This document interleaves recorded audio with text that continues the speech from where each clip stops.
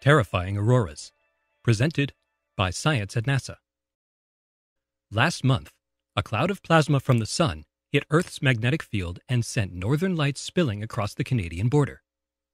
In the United States, stunned onlookers saw blood-red auroras as far south as Alabama, Georgia, and Texas. For many skywatchers, it was a once-in-a-lifetime event. On the planet called Kourou 2b, it could happen almost every night.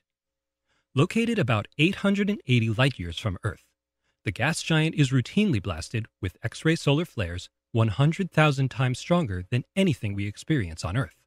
Moreover, the battered planet orbits its star 97% closer than Earth orbits the Sun. When it gets hit by clouds of plasma, or coronal mass ejections, at such close range, the results could be as beautiful as they are terrifying.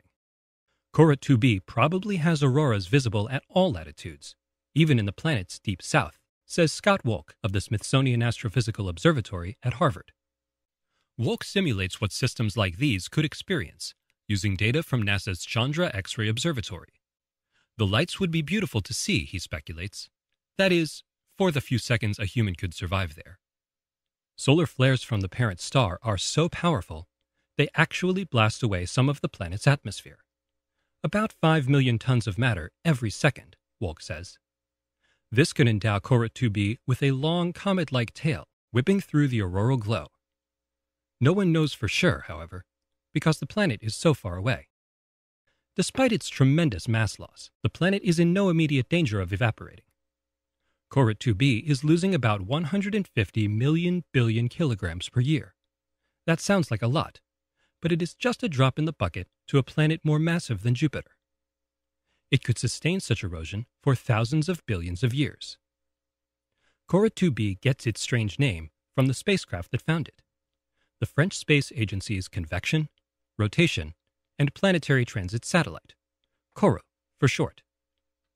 A group of astronomers led by Sebastian Schroeter of the University of Hamburg in Germany recently conducted a detailed study of the Kourou system using Chandra and the European Southern Observatory's Very Large Telescope.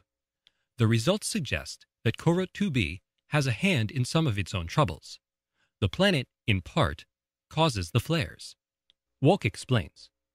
Kourou 2b orbits at breakneck speed, making a complete circuit around its parent star in only 1.7 days. Because the planet and star are linked by strong tidal forces, the headlong rush of the planet speeds up the star, causing it to rotate faster than it otherwise would. The spinning of plasma inside a rapidly rotating star creates a more active magnetic dynamo, which in turn gives rise to the magnetic fields that create sunspots and flares. By spinning up the star, Kourou 2b sets the stage for flares in general, but it doesn't stop there.